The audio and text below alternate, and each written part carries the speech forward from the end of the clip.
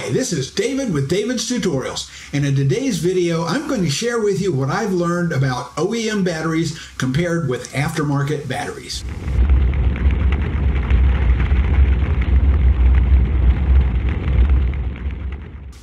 It's a rare person anywhere in the world these days who doesn't use batteries for something. All of us who use batteries have been faced with the need to replace those batteries at some time, and that's when we go shopping, usually online. This is when we find that if we were to buy a battery made by the original maker, called the Original Equipment Manufacturer, or OEM, those OEM batteries cost between 2 and 10 times as much as batteries we can get from other sources. Some people see those lower prices and they jump on them saying, "Gee, why should I pay $130 for an original Dell laptop battery when I can get one online for only $47? Other people, like me, ask, why the big price difference? What's the difference between OEM batteries and aftermarket batteries? After all, original equipment manufacturers, they want to make their product as low a price as possible so they'll be able to sell more of them. So why would they put in the expensive batteries when there are cheaper batteries out there? There's got to be a reason. Let me share with you what I found out. Like all information here on YouTube and the internet, each of you has to make up your own mind and decide for yourself what will work best for you. In this video, my intent is to share with you what I have found out, why I have recently decided that for me, OEM batteries are often the better choice. A quick disclaimer here, I'm talking mostly about batteries for electronic devices. Anything from a cell phone to a digital recorder to a camera or a laptop computer. I'm not talking about general purpose batteries such as AA batteries, AAA batteries, 9-volt batteries, car batteries, anything of that ilk, except as the same general principles apply. My first in-depth dig into aftermarket batteries came in about 2009 when a friend of mine was frustrated because his Motorola Razr cell phone, remember those? His cell phone wouldn't hold a charge even for a full day. I dug into some online resources and I found out that Motorola OEM batteries, now please forgive me here because my memory is probably not straight on. I've slept since I did this research. Original Motorola OEM batteries would cost about, let's say $28, while aftermarket batteries could cost as low as $4. This was enough of a price discrepancy to make me hugely suspicious. Sure, the aftermarket batteries could have been made in China or India or Bangladesh or somewhere they only have to pay their workers pennies a day, no health insurance, no retirement plans, no vacations, but there were still materials to buy, manufacturing equipment to build, packaging to install, and shipping halfway around the world. It just didn't make sense to me. So I started digging into what I could find out about customer experiences with these aftermarket batteries. This ability to dig into customer experiences is, for me, one of the most stupendous benefits of shopping on Amazon. If you're diligent, you can read what other real customers say about this product you're considering buying. I know that most of the reviews posted on Amazon are by real people because I have posted more than 200 reviews myself, ranging from glowingly positive through mediocre to horrible pans of the various products, and as near as I can tell, every single one of the reviews I've written is still up today. Here's a side note of caution about Amazon reviews.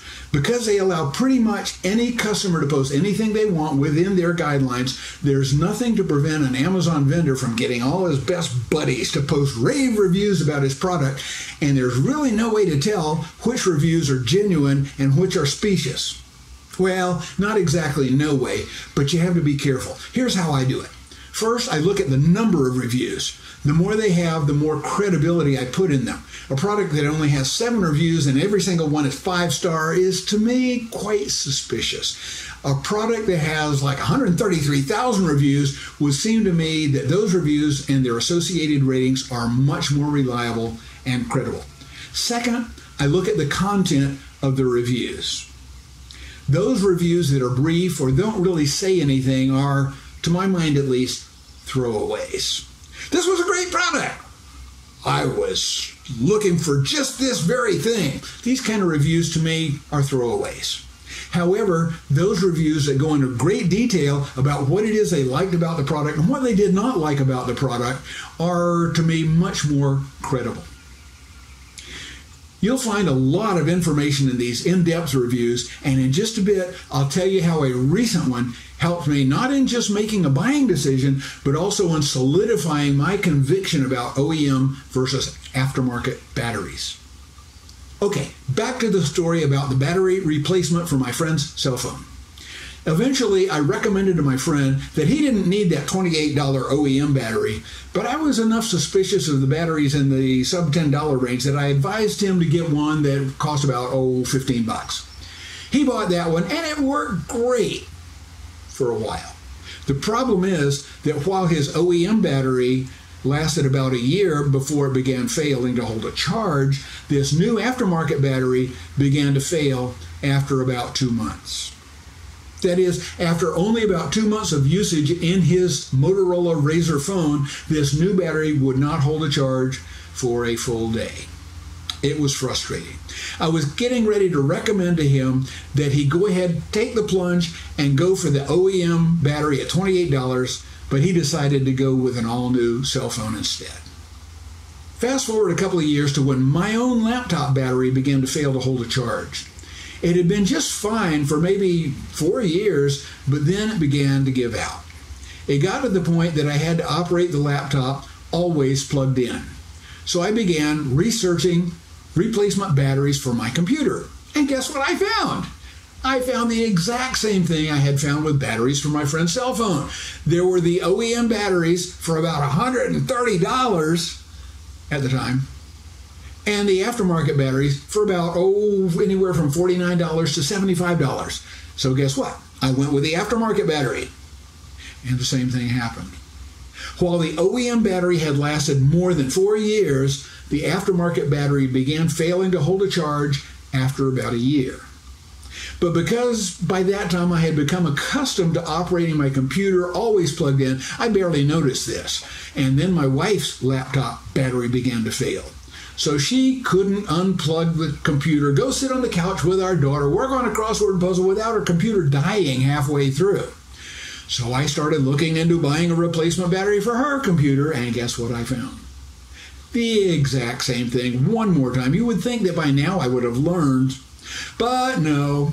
I bet I'm no different than any of you out there right now. Anything that occurs over a period of months or even years tends to escape our notice. It's like eating and diet. Something that takes literally decades to develop, such as being 50 pounds overweight. Can't be anybody out there watching this that's 50 pounds overweight. Nah, that won't happen. But it couldn't possibly be the result of me overeating at just one meal, right? But I bought a non-OEM battery for my wife's computer, and once again, it didn't last like the OEM battery did. Fast forward to last month.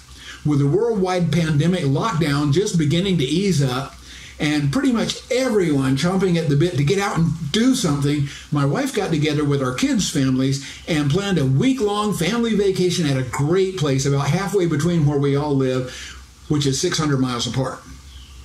Well, I have a Canon 40D digital SLR that I bought in about 2007, and it takes great pictures, and my wife wanted me to bring it along on the trip so I could get some high-quality pictures for the family. So the day before we were to go on the trip, I got it out just to make sure it still worked, and you guessed it, deader than a doornail. Since it had been working perfectly when I put it away last, I figured it had to be the battery. So I researched replacement batteries, and you guessed it, I found I could get 2 aftermarket batteries and a charger for $25, while the Canon OEM brand battery costs $53.